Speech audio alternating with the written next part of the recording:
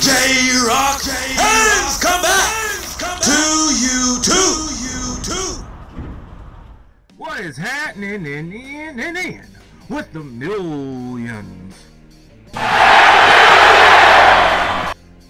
and millions of J-Rocc fans from all over the world? You're right here with J-Rocc. And J-Rocc came across this channel, VGS, and apparently they have this video that they dropped not too long ago, and they did like this in-depth look at the creature from The Last of Us, the most disgusting, deplorable, diabolical looking infected in the entire 2 games, known only by 2 words: Rat King. I don't know where they came up with that name, but that's what it's being called. And so, be that as it may, J-Rocc must say this: Naughty Dog did a damn good job of putting together this amalgamation of infested, infected creatures that have somehow come together over years and years of being in one area together. They have fused together, and they have come together. And no, I ain't talking about the Beatles or how Michael Jackson mean come together. I mean they came together to form an ugly, hideous, skin-crawling looking creature. And we are going to take a look at VGS's sort of dive into the character. Alright? But before we do, make sure you go and check your boy out over on Twitch, twitch.tv/J-Rocc the Great One. Streaming Tuesdays and Sunday nights, 7:30 Eastern Standard Time, playing Final Fantasy VII Remake and Doom Eternal. Alright? And make sure that if you subscribe to the People's Channel, I know some of you hit the bell. Make sure that you're checking over on the left-hand side on YouTube under subscriptions, or if you're using your phone under the subscription tab. Sometimes the notification icon is takes a sweet time, so it might be days before you're notified that my video has been going up. So make sure that you're aware of that on the left-hand side, and you can look under there if you don't already know. All right, but in the meantime, in between time, let's check this thing out, shall we? This putrid, oozing, ghastly monster is known as the Rat King. It may be the most advanced infected we've ever seen in the Last of Us universe. It's an amalgamation of all of the infected we've seen before, now fused into one demonic being. I'm Andy Burkowski for VGS, and here is the hidden story of the Rat King. We discover this monster in The Last of Us Part 2 as Abby is trying to find medical supplies to help save Yara's life. She ends up in a WLF-controlled hospital where her friend Nora can help her find those supplies, but has some bad news about where to get it. Alright, these floors have the ICU, the trauma center, and a few surgical suites. Sounds perfect. There's a reason we haven't touched this area yet. It was ground zero for the whole city, where they brought the first infected before anyone knew better. It's gonna be overgrown to shit. That right there let me know all this is undiscovered territory for Last of Us players. An outbreak ground zero where all these newly infected people were festering for decades. At first glance, it doesn't seem all that bad. But Abby eventually finds remnants of Fedra officers that were sent in to fight the beasts, with one officer leaving his last will and testament for us to read. I'm the last of my squad. Everyone else that came down here with me is dead. We secured most of the doors, but some were out of reach due to the overwhelming force of the infected patients. We didn't anticipate this kind of resistance. I thought they were sick and weak. I didn't think I'd see them rip my men apart. I have several bites on my arm and leg. I'm gonna take a few more of these fuckers out until I get to my last few bullets. Then I'll go join my squad. If you find this, know that you will need to send more soldiers to fully secure this area. Although, hopefully, You blew up this building to Kingdom Come and weren't dumb enough to try and contain this thing. Good luck, assholes. Unfortunately, these assholes didn't just blow the building up, and in typical arrogance, tried instead to contain it. We also learn at this point that certain areas were blocked off and possibly limited by these soldiers, which, as we'll learn, is one of the key reasons that the Rat King exists. In the same area where we found the last note, we see a church that has been retrofitted to support the overflow of patients and military staff. On the altar here, Abby finds another relic, notes passed around to avoid the prying eyes of soldiers. Are they really going back in there today? Every time only half a squad returns. We lost the lab. It's time to call it. Also, sorry for passing notes like we're in high school. I just don't trust these soldiers listening in. I have no idea what's going on. Why don't they get us out of here? They keep saying evac is going to happen as soon as they make sure the building can be contained. I mean, are they seeing or hearing what's going on down there? We've lost it. I think it's not about containment. I think it's about protecting the data of the research. We need to get out of here. Our friends might still be alive down there. You've seen what those things do. No one could have survived it. Not for this long. It sucks, but they're dead. What are you suggesting? I see Scott fighting with soldiers. He's more than fed up. We get him and look for a way out. Let's give it one more day, see what these new soldiers can do. One day, then we act. Thanks. Is it possible that all of these lives were lost not to save the ones infected, but instead to save the research of those who died? We are now entering the containment zone. Seeing what it was like for those who changed while in hospital care, initially, it doesn't seem nearly as bad as it should for something that's called Ground Zero, until Abby tries to get into the trauma center.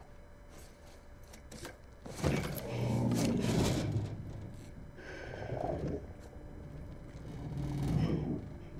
fuck is that?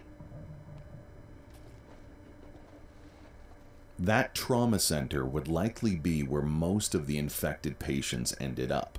All of those people mashed together in one room with varying degrees of infection, festering for decades, locked in, safe from the outside world. For now, as we explore this one area in a side room that has been completely overcome by the infection, we get to see the mind of an infected person that's slowly losing all semblance of humanity. To whom it may concern, you cannot treat us like this. I understand that many people are sick, but getting shoved in here and separated from my wife is unacceptable. I've been sitting here for over 3 hours without an update. The doctor put some ointment on my bite mark and then vanished. This thing hurts and seems to be getting worse. Please deliver this note to your supervisor immediately. Sincerely, Don Carter. Woke up starving, but can't keep anything down, not even water. My head is fucking pounding. The screaming outside doesn't help. Why did you lock me in here? Someone needs to come. I want to see Sasha. I want my wife. Sasha, help! Can't keep my thoughts. Barely write this. Can't sleep. Too hungry. Get me out. Hungry. Eyes hurt. Sasha. Don Carter went from an annoying Karen looking to speak to a manager into a frothing, zombified monster who is now forever crystallized in his gurney. We don't know how long this transformation took, but we do know he was one of the fortunate ones to not be stowed away in that trauma center. Abby needs those medical supplies, though, but they are hidden behind a door without power. As she searches for a way to turn on the power, we find active clickers stuck for decades, some still fused to the wall waiting for meat. Another artifact from this world helps fill in the blanks as to why this is happening. Steven, I can't keep doing this. I know I'm supposed to run tests and log the data, but I can't handle this much pain. I escorted some soldiers to the trauma. I wasn't supposed to go in there. I've seen what the patients turn into. Every single adult and child that is brought in there with a bite or scratch is going to lose their mind, and we keep lying to them. I asked to go home and was told I need to keep going. Some bullshit about national security. They offered me an office to get some sleep if I want to. Steven, you need to get me out of this. I'm going to have a mental breakdown. Dozens, if not hundreds of people, women and children, all stuck in that one room to fight and claw against each other for survival. With the power now back on, Abby travels to her intended destination, only to find something truly horrifying. Flesh and sinew fused together over decades, with people now barely even detectable. Now imagine this stewing crystallization of infected flesh, molding and fusing in order to give bloody birth to a monster. We still have to see what came from this horrific mess, but we do know it's big, it's bad, and it's angry. Abby follows the destruction of this beast to an eventual ambulance that has her needed medicine when this happens. Thank God. Get ready to celebrate. This part right here?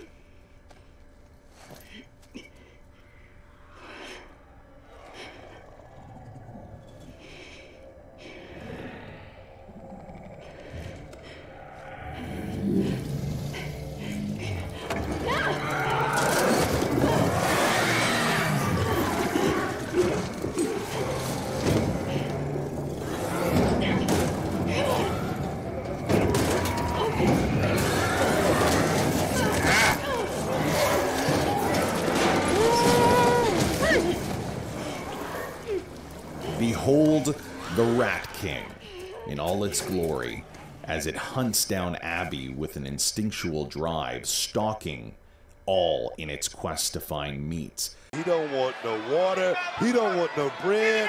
All he wants is meat.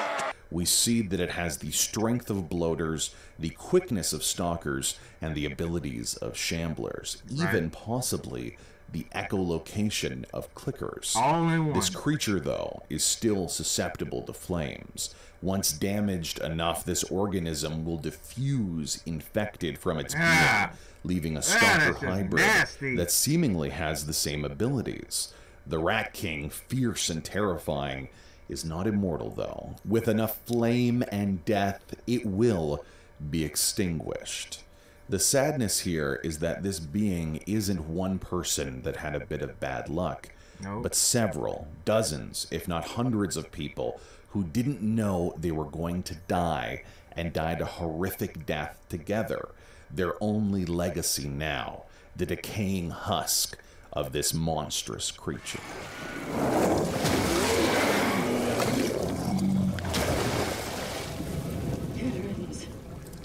Ugh. Dang, it's just nasty. I sincerely hope you enjoyed the hidden story of the Rat King. J-Rocc says this. J-Rocc loved VGS's narration. Deep voice. How he narrated. Words and the vocabulary. The vernacular and the description. You smell what J-Rocc is cooking there. J-Rocc really appreciated the narration and him using the actual letters that we get in the game and him sounding like he's on a tape recorder. That was pretty damn cool. Make sure you take your candy asses over to VGS video game. I think it's Sophistory, if I'm not mistaken. And subscribe to his channel and let him know that J-Rocc, the YouTube People's Champ, sent you his way, alright? Post your comments down below. Let J-Rocc know what you thought of this video. No rhyme intended on that line. And if you appreciate and enjoyed the Great One's reaction to this, hit that like button, subscribe, and share. Any video requests you have, go put it on the People's Facebook fan page, J-Rocc the Great One. And if I pick your video, give you a quick shout out right here on the People's channel. Lastly, hit that bell so you can be notified that it is time to be electrified. Thank you for joining J-Rocc. Until we meet again. Mamba and GG forever. If you smile now